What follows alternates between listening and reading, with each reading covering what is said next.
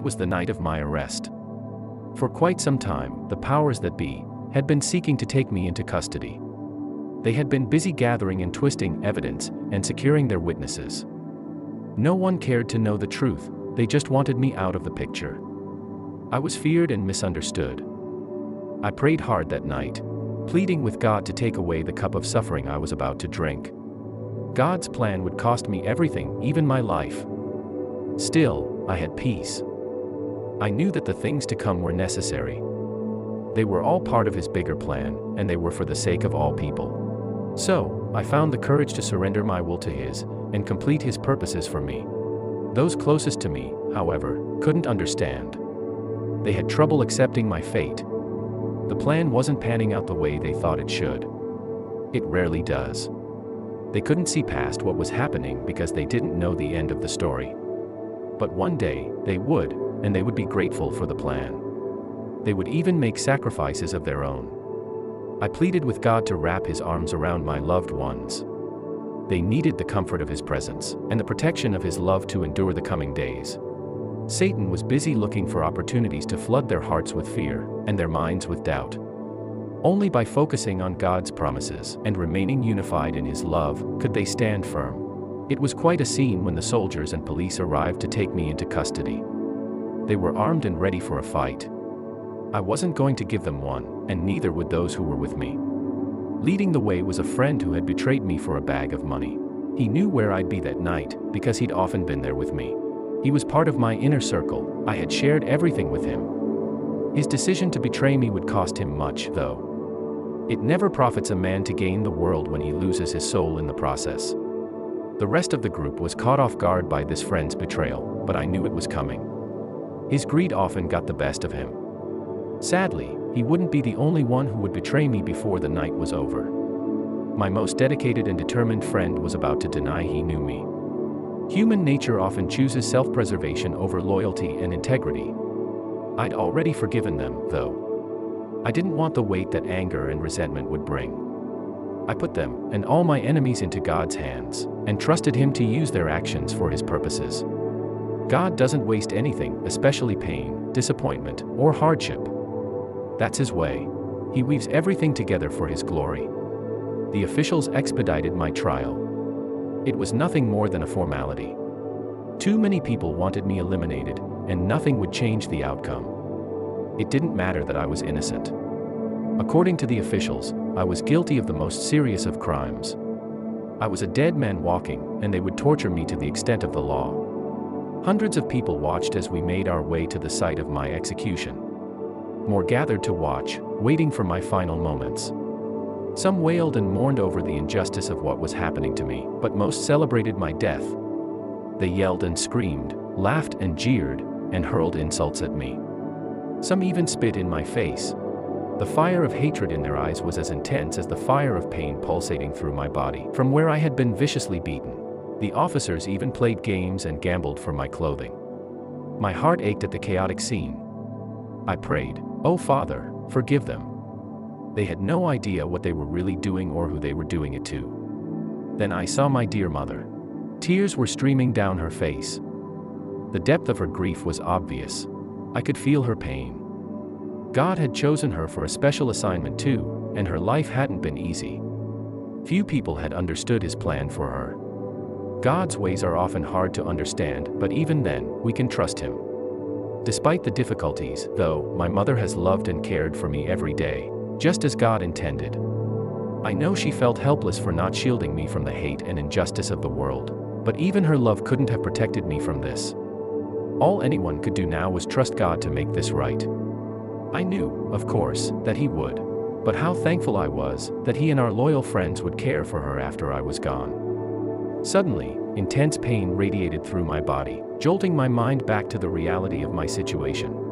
The soldiers had driven large stakes through my wrists and feet. Those stakes and some rough rope were the only things holding me to that old rugged cross. That, and my reason for being there. Blood trickled down my forehead and into my eyes from the wreath of thick thorns the soldiers had pressed into my brow during their pre-execution games. My vision grew blurry. I was getting weaker and thirstier by the moment. The cross was getting slippery from the blood pouring from my hands and feet. Gravity pulled me downward, and I could no longer find the strength to push up against it. My lungs filled with fluid, and I gasped for air. 2 criminals hung on crosses to my right and left. They were experiencing similar pain, and I could hear their groanings. We had been hanging there for hours. Our time on earth would soon be over. One of them taunted, "If you're so powerful, why don't you get down off that cross and save yourself? And save us while you're at it."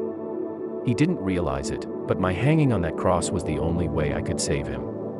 Sadly, his pride and selfish desires would keep him from receiving God's gift of salvation. He wasn't concerned with his eternal destination. He just wanted out of his current situation so he could return to his dead-end life. It didn't have to be that way. The other criminal saw things differently. "Don't you fear God?" he protested. "You and I are getting what we deserve for the things we did. But this man hasn't done anything wrong." Then he said to me, "Jesus, remember me when you come into your kingdom." He didn't ask me to get him off the cross. Instead, he reached toward me with the only thing he could, his heart, and asked me to take him with me to heaven. In a moment of clarity, he focused on the things to come, and wished to experience a different life than the one he had lived. With his words of faith, everything suddenly became right for him. He found peace and hope in the middle of hardship. His past mistakes were swept away in the flow of blood that poured from my veins. Because he recognized his guilt and acknowledged my innocence, and believed I was the Messiah, the Son of God, the Savior of the world, he now had the promise of eternal life. His death wasn't the end for him, it was the beginning. I heard heaven rejoice when this man repented of his sin. How thankful I was that God's love had met him in his most desperate hour, and in a place where his sin was publicly exposed. God the Father wasn't scared off by his sin, nor was I. God doesn't want anyone to perish, not even a criminal. People like him are who I came down from heaven to save. People who've made grave mistakes and who've gone astray. People the world hates and wants to eliminate. People who feel less than, who have no hope for their future. God loved him, and the rest of the world, so much that he sent me, his one and only Son, to die. With my life, I paid the penalty for their sin. I was the perfect sacrifice required, the spotless lamb. It was a price they could never pay, for the wages of sin is death. But God arranged it so that whoever calls on my name in faith will be saved. Because of me, they can now experience light, order, and healing in their dark, chaotic, and broken lives. I looked over at the broken man beside me. Today, I promised him, "You will be with me in paradise." Our conversation ended, as darkness suddenly came over the land. It was high noon, yet the earth became as dark as night. For the next 3 hours, I hung in agony as the sin of the whole world landed directly on my shoulders. The full measure of God's wrath came against me.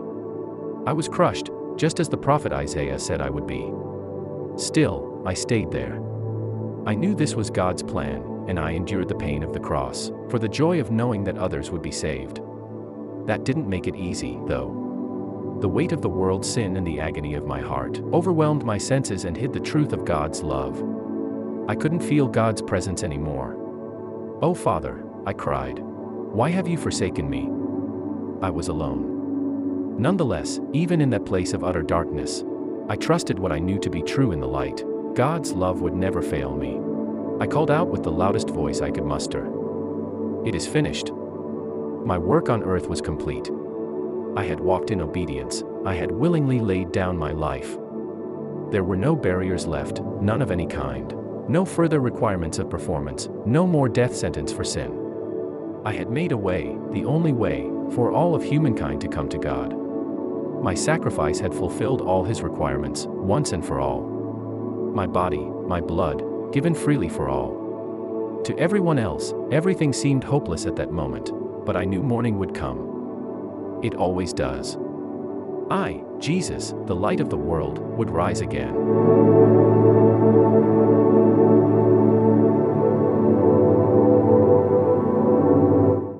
Are you an inmate in prison who needs encouragement? Write to us at Victorious Living, P.O. Box 2751, Greenville, North Carolina 27836. Thank you for listening to Victorious Living Storytime. You have just heard a story from Victorious Living Magazine, a bilingual quarterly publication. To view Victorious Living Magazine in its entirety, please have your chaplain contact us at 352-478-2098 or through our website, vlmag.org. We are happy to provide bulk copies free of charge with or without staples. God bless you.